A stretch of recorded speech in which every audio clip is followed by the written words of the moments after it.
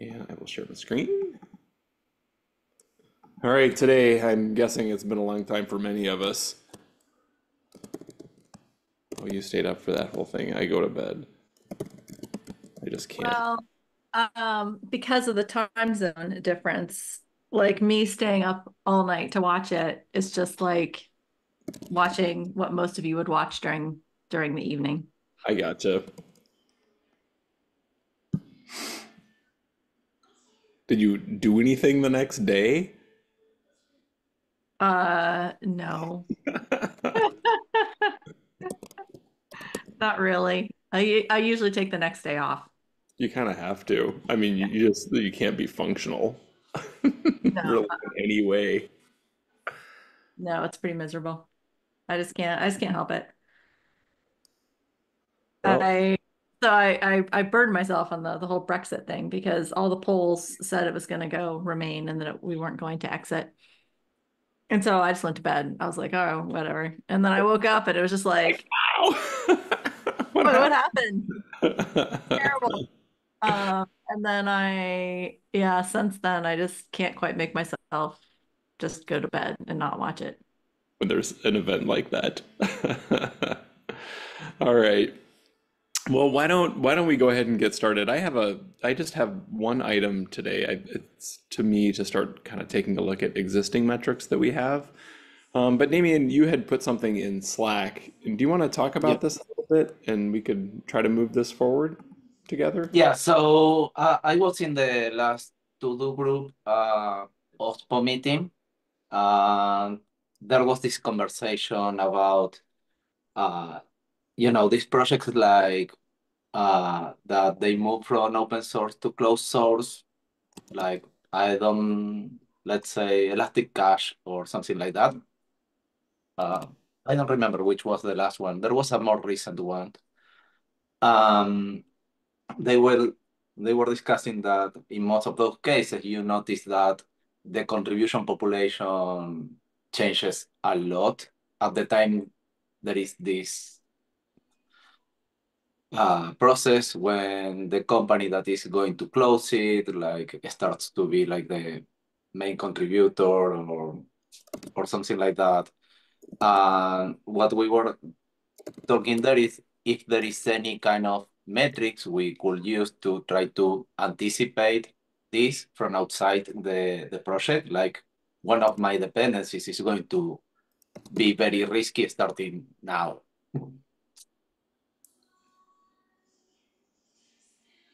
So Don, you had typed a few things in there. Are these examples of CockroachDB where they became closed source? Yeah, I think CockroachDB might have been the one that we were talking about because that's the most recent one I can think of in the um that I've heard of. And Elasticsearch has gone back. They're Yeah, but I was working in at Amazon at the time that happened, so I have this in the head all the time. Mhm. The other ones I was not directly affected. Yeah. Okay, so we do have a couple, um, we have a couple metrics. It's new contributors, and I'm just bringing these up from the Slack conversation. Yeah, those I found those, and I think like maybe these can be combined in some way that we can model something to detect anything there. But I Okay. don't know if I was just looking around what we have. Is it a Uh, measurement of, in the conversation, was it a measurement of like risk that may become evident in the project? yeah. So I don't know if any of these metrics showed anything at the time these things happened. I don't know. So I wonder if we can look into this different project. I don't know, find some examples and look into the metrics at the time this happened to see if there is some indicators there. I think maybe it's more for the modeling group, but I read recently that we might be merging them. So with this one. Yeah, I have some thoughts on this in particular. I think a key part of this is so contributors, yes, but I think that it's a lot of it has to do with who those contributors work for. So I think it's really organizational participation, which we have a couple of metrics around, and we have a practitioner guide around organizational participation as well. And this is something that I've been looking at personally. I've been doing some research on license changes and forks that result from those license changes, and looking at what changes in some of those projects. So before and after the relicensing, or the original project versus the fork.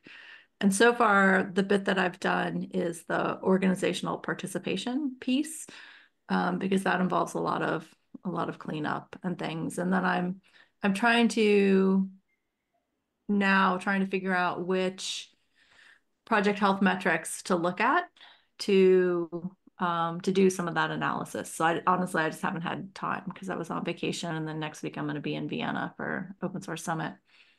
But this is something I've been thinking a lot about, and I think it's pretty important. And I feel like we probably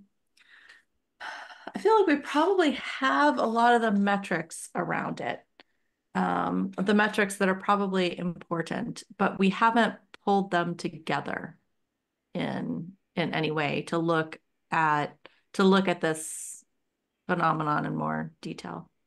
And Yeah, I maybe think, sorry. I was gonna say, maybe it's a metrics model, maybe it's, I don't know, maybe some of Gary's viability models might be interesting to look at in this context as well. Yeah, I think now we have enough examples in the recent years of big projects going this way. So maybe now we can look back into those, I don't know, the months ahead of those projects switching. Something that a few years ago we didn't have any examples. So maybe it's something to look at. Maybe we have Yeah, the metrics. and we actually have some of the data sets too. So I have a data set on forks, which isn't complete, but it has most of the recent ones anyways. And another data set around license changes. So the license changes one, with the exception of the recent Elasticsearch going back, I think is reasonably up to date.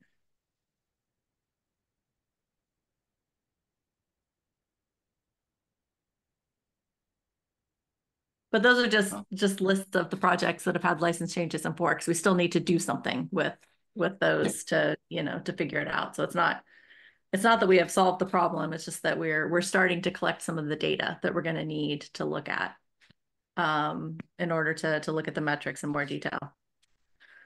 So yeah, this is a really good point, a really good conversation. It's something that we need to, I think, spend more time on. So again, is the concern, so let's say that this happens in the upstream, and from a company, like, what is it that I actually care about? Like, what would I want to see? So for example, what I would consider is if I have an open source project, not an internal one, an open source project, I will consider this as part of the evaluation of dependencies. Because my open source project starts to be like not so open source as soon as my dependencies stop being open source. But in Yeah, this so scenario, from that standpoint, that feels like a viability concern. Yeah. Or at least to be prepared in the case ahead. Like, okay, this is risky. I will take the dependency anyway, but I need to come up with a plan because this can blow up in a few months.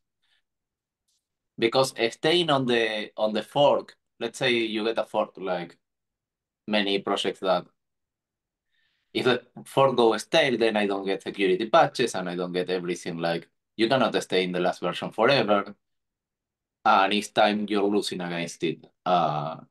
So it's more a planning, business decision, information you make. In these scenarios, if there's an open source community and I'm engaged in using the products from that community, you know, the art, the things the software they produce, and they move to closed source, is in these scenarios, is there an open source community like left behind that is still producing an open source version of that? Not everything, not always. I think Don wrote a paper about that. Depending the consumers is, so if the consumers are mostly devs, yes. If the consumers are not mostly devs and they are just final users, there is no community. Okay. Yeah, and this was yeah, it's interesting. This is part of why I'm kind of focused on looking at Elasticsearch and OpenSearch and Redis and Valky, because if you look at Elasticsearch, there was no community outside of Elastic employees. So there Sure. just weren't people contributing to the project. So the vast majority of the impact of that relicensing fell onto users and consumers. That's where the big impact was. Whereas if you look at Redis, for example, there were a bunch of contributors and some maintainers making significant contributions, working at companies like Amazon and Ericsson and Google and other companies outside of Redis. And that community, when they changed the license, sort of felt left behind, and that's why we ended up with the Valky fork under the Linux Foundation. So in that case, there was a contributor community kind of left behind. So it had this dual impact, both on the contributors who were contributing to Redis, who didn't work at the company, and on the consumers of Redis. Okay. Those seem like that's really interesting. Those seem like maybe then two different things, because in the case of Redis and Valky, like I might want to understand the viability of Valky as an open source project. Can I continue to rely on the things that are being produced by this open source project? In the case of Elastic, when it became closed source, I wasn't at all involved in that. Was the closed sourcingness just a license change where Yeah. the license, so you can still contribute to the community and, or like closed source, so it's all just embedded in the license, but I can still pull down the products like from GitHub. It's not closed source in the sense that they leave It was GitHub. closed source in the sense that if you were going to make money from it, you cannot. Okay. Yeah, so here's where you have to make the distinction between a proprietary software license and open or closed source code, because they're completely different things, right? So Elastic moved to proprietary licenses, but left the code open. Okay. So the source code is available, and Sure. you could still make contributions if you wanted to. But the usage is under a proprietary license Okay. with additional restrictions that made it really hard for, in my case, I worked at VMware at the time, and the restrictions made it really hard for us to use any of the Elasticsearch tools, because of the way, because of the new restrictions that were put on the license. And those particular restrictions were why the OSI won't approve that particular license, in that case, the server-side public license. Okay. So would the questions then of viability in, say, like the Redis Valky situation be a little bit different than questions of viability, say, in the Elastic situation? Because in the Redis Valky, the viability might be about whether or not Valky can keep this going. Do they have enough like momentum and enough contributions, enough people to keep producing the product that we need? In the case of Elastic, that doesn't really seem to be the question at all. It seems to be, with this license change, is this even viable for us as a product for our company to use? They seem like two different things. Yeah, but there was still, the OpenSearch fork, we had some of the same concerns, right? So when the AWS team forked Elasticsearch and created OpenSearch, Yep. I was kind of tangentially involved in the community to better understand what they were doing, and I was convinced that it was not viable, that it was not going to be successful Okay. early on. They've proved me wrong. They've made some changes that I see as promising around things like governance. It's Okay. still an AWS project, so it's still a corporate owned project. It's not a foundation project. But they've made some strides in the right direction. So you still, even with the Elasticsearch, if the restrictions are things you can't live with and you want to go with the fork, you still need to evaluate the viability of the OpenSearch fork. And that probably depends on, how you're using it and what you want.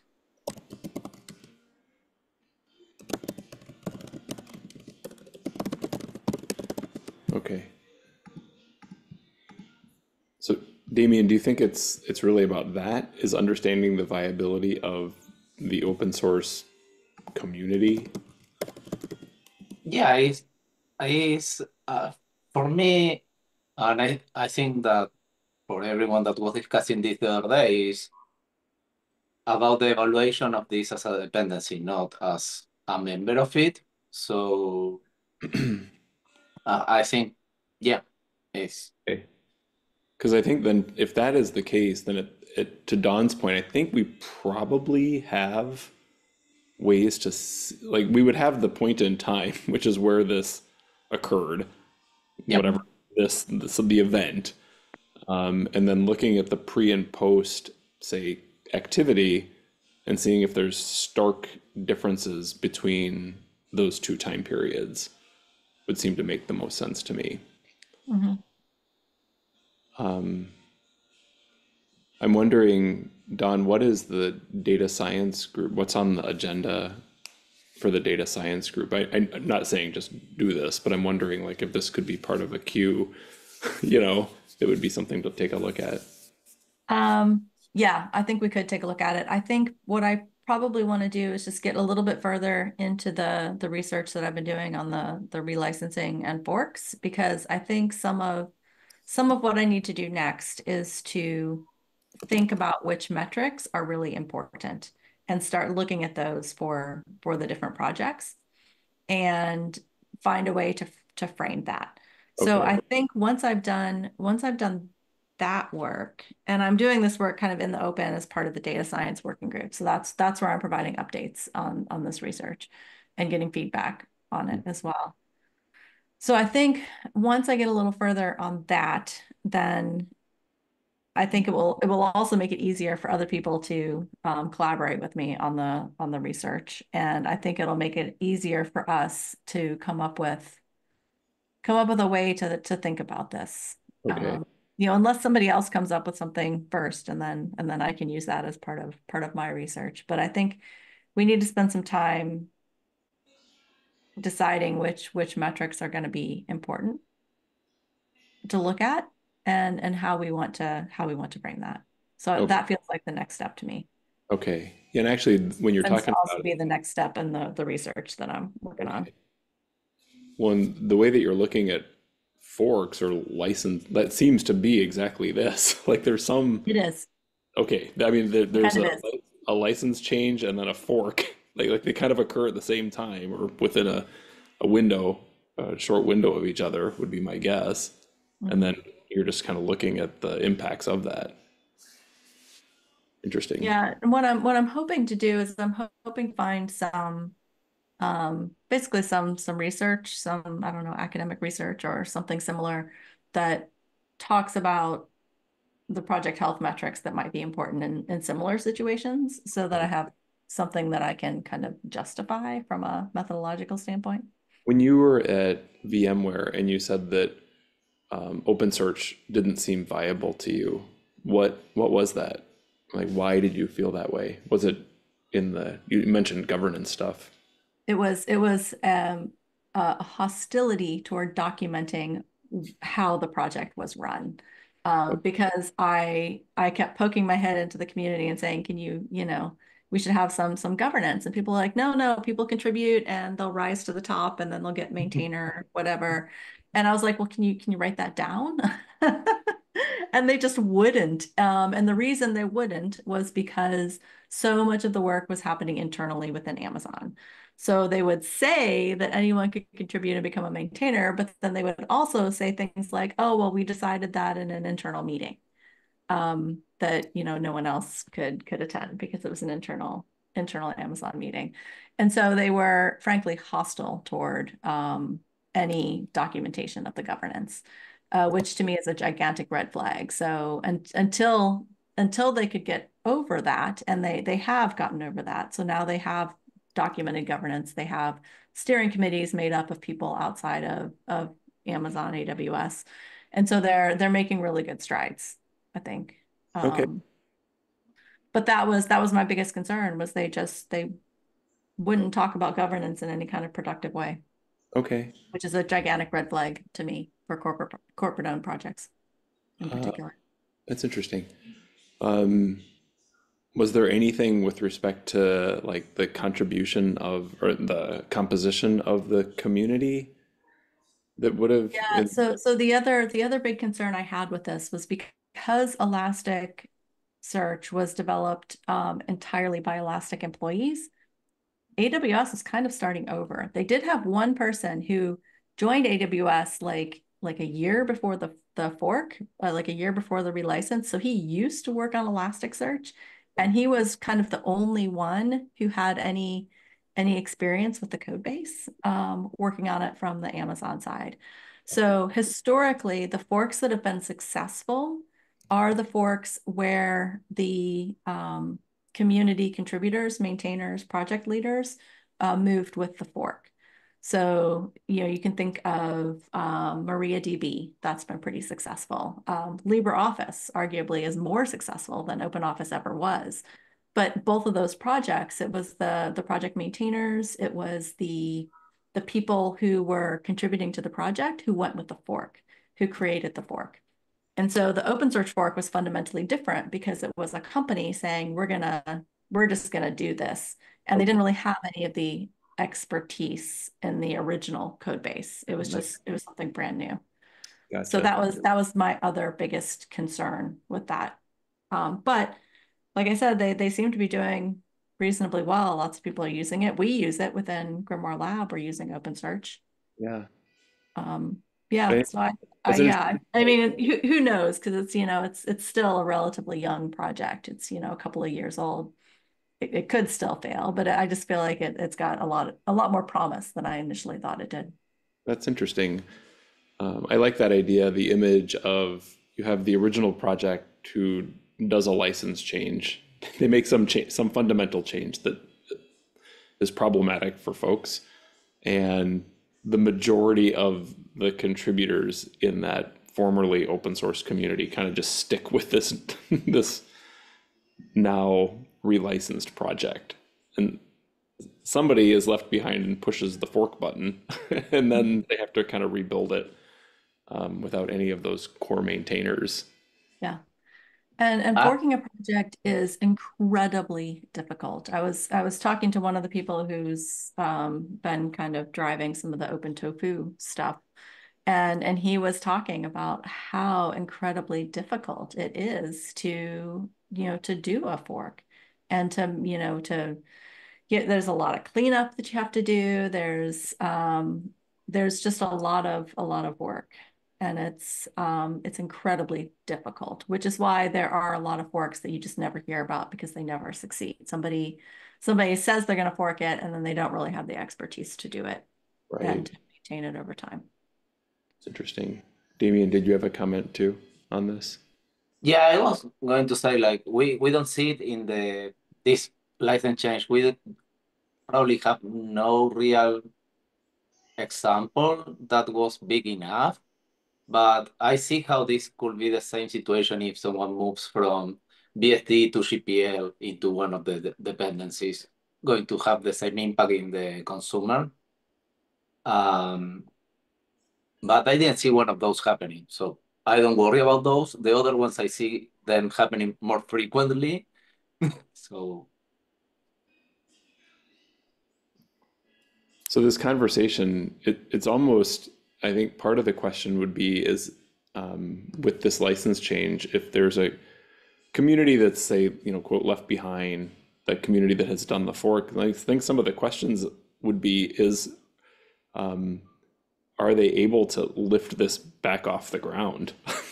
Are they this essentially new open source project, and do they have the capability of doing that? And what would be the insight that could be provided to tell you that, yeah, this seems to be actually taking off, not whether or not it's in decline. License changes aren't new, but they've been increasing in frequency over the past couple of years due to pressure from shareholders and investors and people who want these companies to make money. And so it is kind of the license changes have made this more prominent. So it used to be that a lot of the forks were created for other reasons. So MariaDB and LibreOffice were both direct results of the Oracle acquisition of Sun. Mhm. So there are also a lot of other reasons for forks to happen, not just the license changes. Interesting. yeah, Dave, GCC forget for a while. what's The what? that? GCC went forget for Yeah. a few years and came back. And Yeah. it was just maintainer discussion, not. Yep.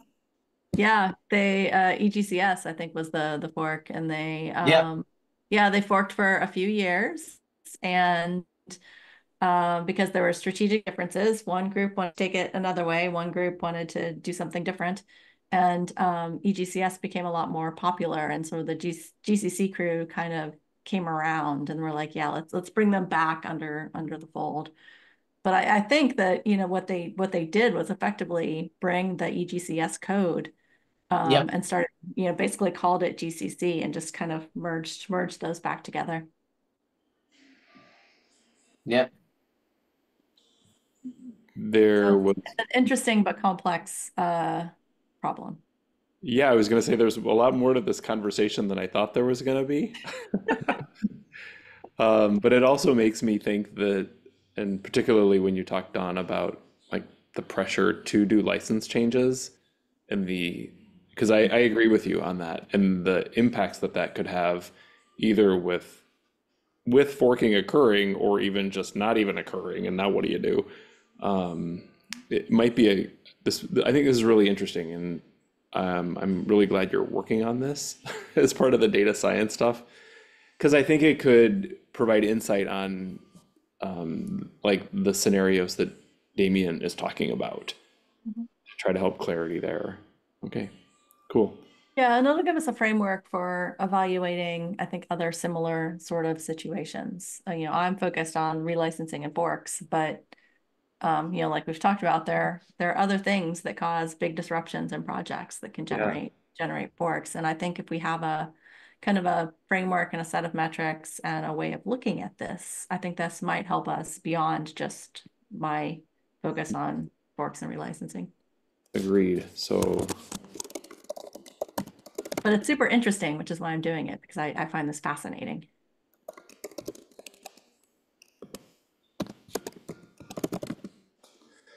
and I like it too because it's not trying to be predictive of such a change, but it's trying to say such a change has occurred.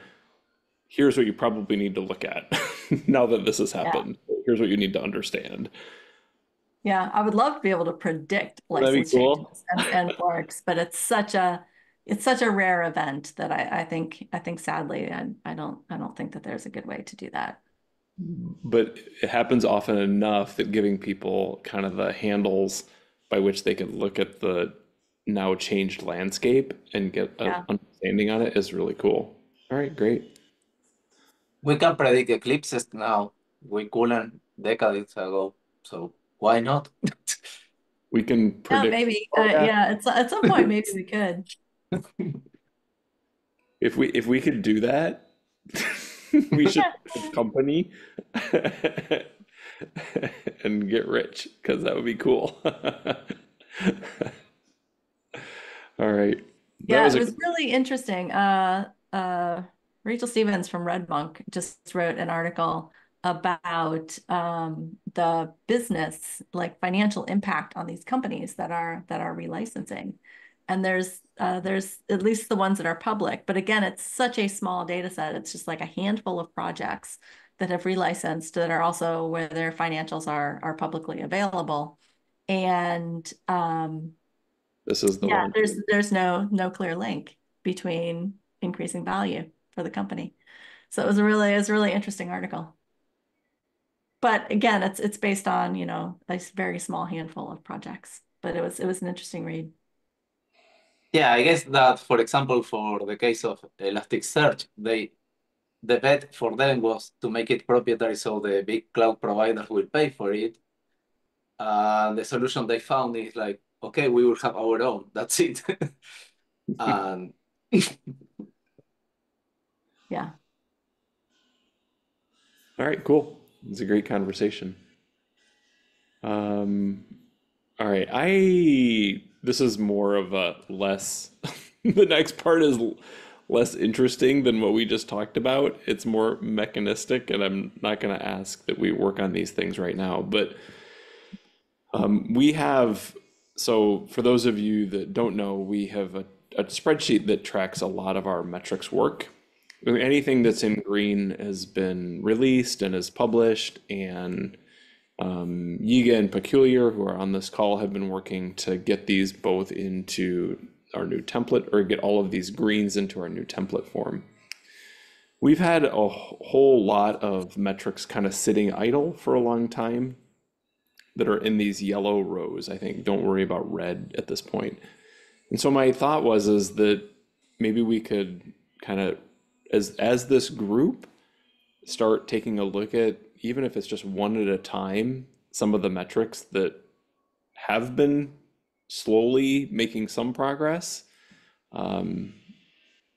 It was a thought to try to continue to publish metrics as part of this working group, because that is what we're also here to do. okay. I see some nods. So, Yeah. Yeah, I think it's a great idea. okay. So one of the first ones, so I thought maybe if you take a, okay, so Damien, we used to have these tabs on the bottom. We used to have Hmm. different working groups that would kind of work on risk related issues, evolution, like the evolution of a project related issues, diversity, equity, and inclusion, and things like that. So I'll finish my thought, Peculiar, and I see your hand. But over time, just as the Chaos project has changed, those working groups have kind of gone away, and we're kind of picking that work up here in the metrics working group. So that's what these tabs are here. So Peculiar, do you have a comment or a question? Yeah, I was kind of suggest, can I be permitted to move these greens together according to these colors together, like in this spreadsheet? What do you want to do? Like put all the greens together just at the All top? greens together, then the next colors together, and then the red colors together. So it's easy to see all public, all released, and then in progress, Yeah, and then those that are not, yeah, I ready. think that would be okay. These were like you see row 16 here or row Awesome. 5.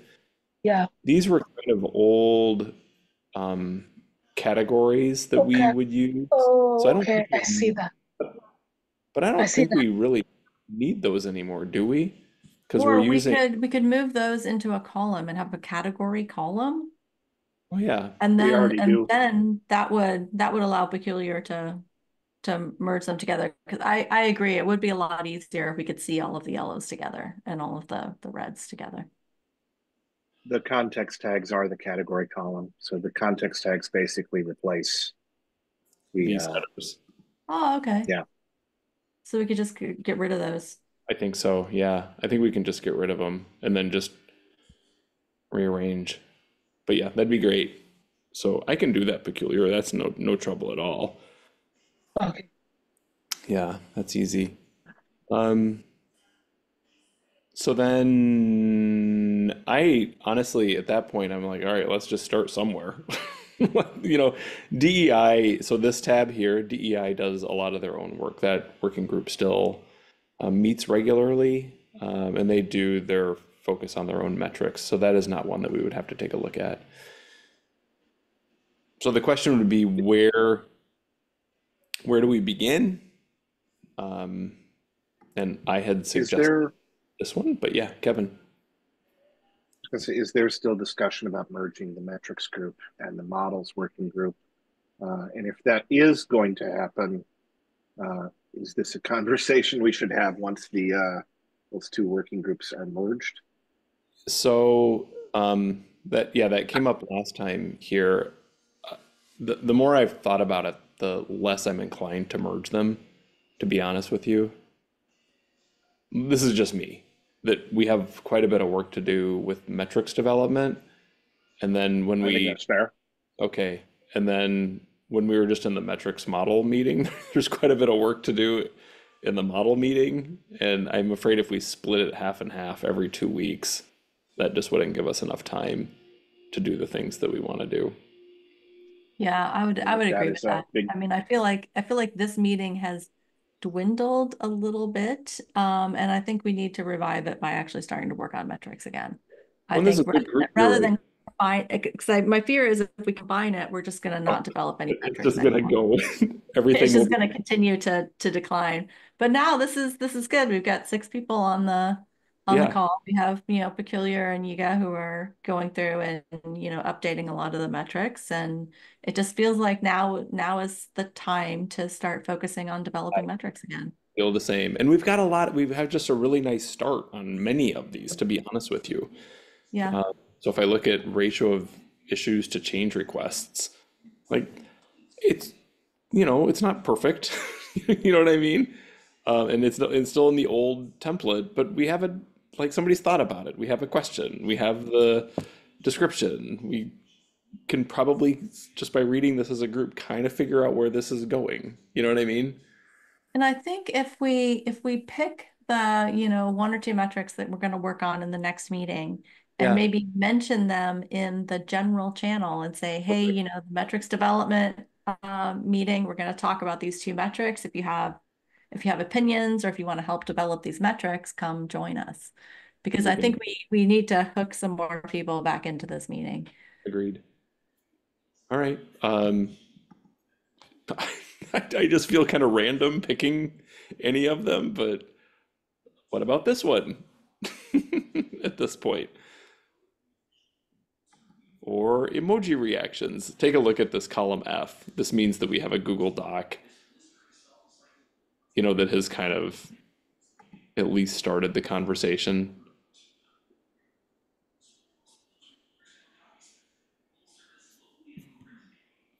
Can you share the link to the one you showed first?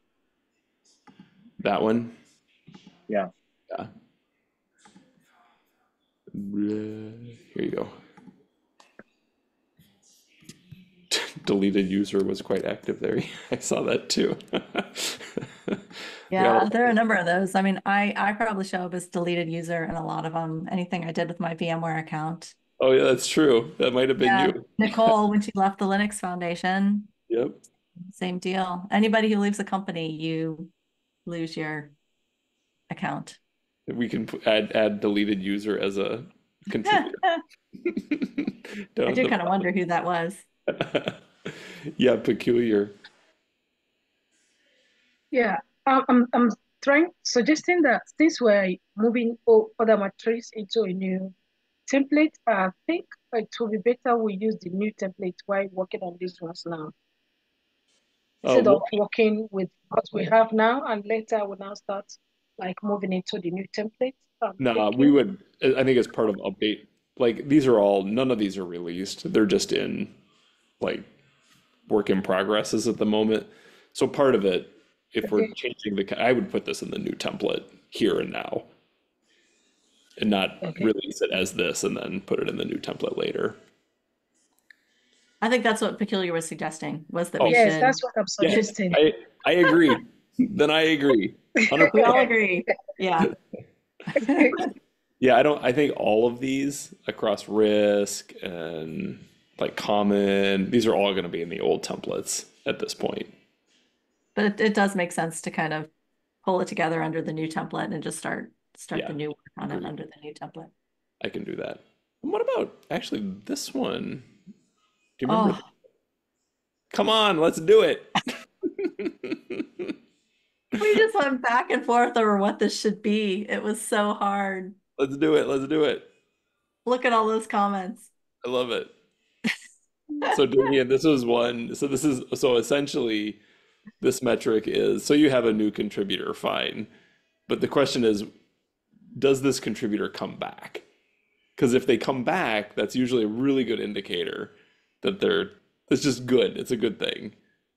And so we've gone back and forth on second time contributor, regular contributor. Looks like regular contributor was in there a couple times. So maybe this is another, come on, we can do it.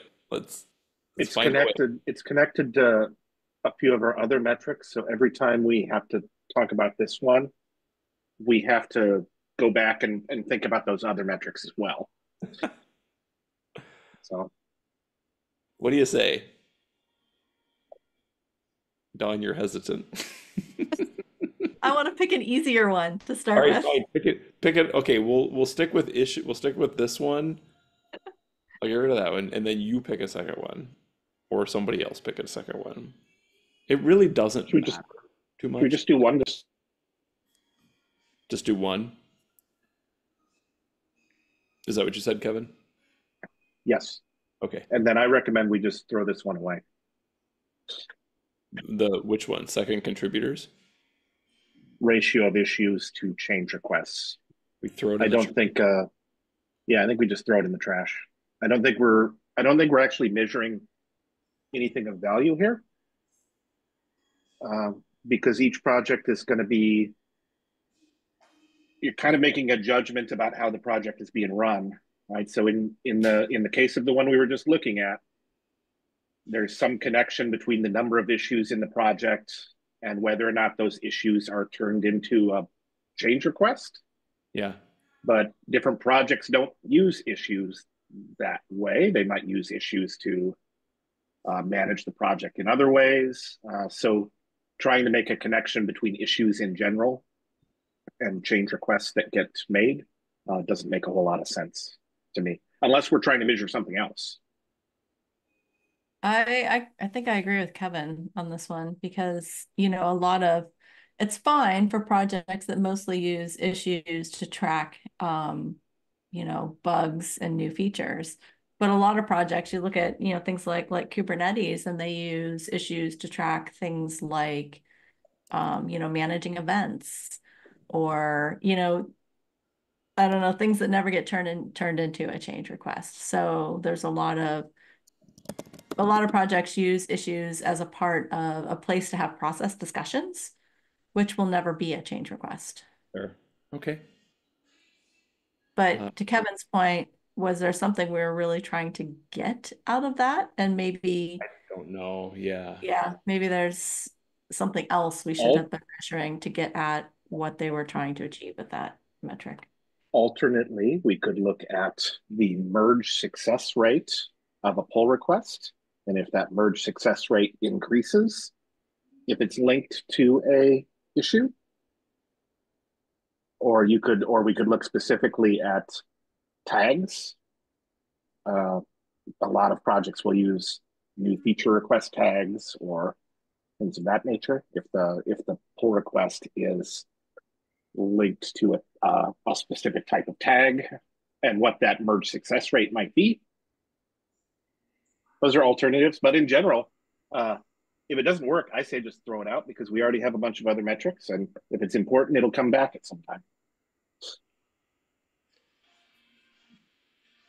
Okay. Fair.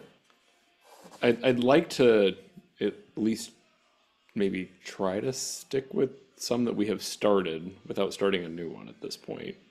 What's under what metrics are under the risk tab? That just feels like something we've been talking about a lot within the project.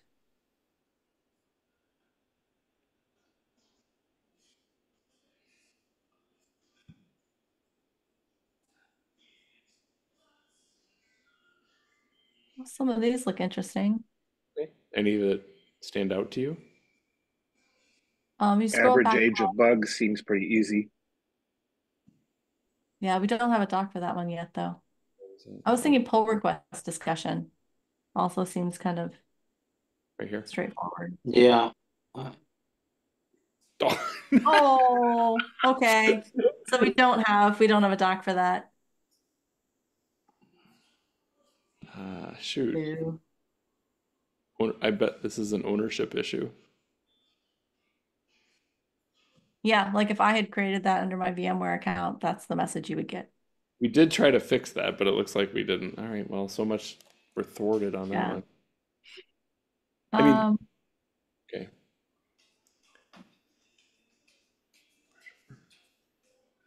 there were some other ones in the next section that looked interesting too. Code complexity. What does that one look like? Yeah, I think it's Pretty empty. Oh yeah, not it's off to a very okay. good start, but There is a lot of research on that, though. yeah, and I think So, I mean, this is, oh, sorry, Kevin, go ahead. I was just going to say it would be easy for us to populate based on existing Yeah. research. So, Yeah, and I think it's a particularly interesting metric. I think sometimes this is the trickiest part for us. I'm not saying it's done, but just even having some text here is a nice start. Yeah. And then a lot of the other, like a lot of like this has gone away. So even some of these components of and this would go away. Do we have one for code complexity in a PR? Like the code complexity that is coming in on a PR? Yeah. No, but that could be a filter. So this could be as, oops, like that. It could also be as found in the, what would you just call the code base or code base? Yeah. Like Or you the could, main branch, is that what you mean? that's, yes, that's yeah, something main branch. like that. Okay, Yeah, this looks like a good one to work on next. okay, right on, perfect. You Can you grab the uh, while we're working on it, can you just drop a link to the template into the top of the document? Yes. Just so we can jump back and forth Yes. pretty fast. I will. And I should probably update it here too. I knew it was in this spreadsheet. Mhm. A1. I'll update that too. Okay. Okay, sounds good. And to your point, Don, I'll share this with folks on Slack, just so they know what we're going to work on. And that does seem like a very approachable one too. Yeah, and I feel like it's something that a lot of people would have opinions and interest in. Okay, perfect. Right on. That makes me happy. Look forward to doing that. When All right. when we do have this metric completed, where are we Yeah. going to put it? In terms of like, Where is it going to live in our organizational GitHub? oh, good question. Can we talk about that next time? Sure. That's a really good point, though, and so I am always resistant about moving things. You guys know this about me, but I do wonder if all new metrics we develop, we should put them in a place where maybe eventually we move everything to that place, but maybe we start putting things in a centralized location, at least for the new metrics, so that we don't get ourselves into this situation. I think it's fair to make that decision slowly and to follow the plan that Dawn has just outlined. Create a repository where we want to store this stuff, and maybe in the future we move stuff in, but I'm not in a hurry to do that. Okay. I do think at some point we probably are going to need to. I But- kind of think so too, but by not creating additional technical debt for ourselves, I think this would be a good, The metrics repo is going to come back. look I- at that. I'll archive It returns. it.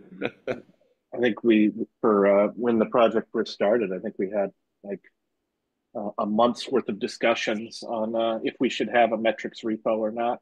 Yeah, then we chose not. Yeah, okay. Yeah, and chose we went not, back and forth yeah. a bunch of times too.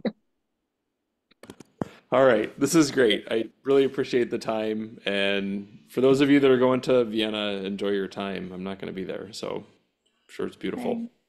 Yeah. All right, take care, Yeah. everybody. Bye. Thanks for coming. Bye.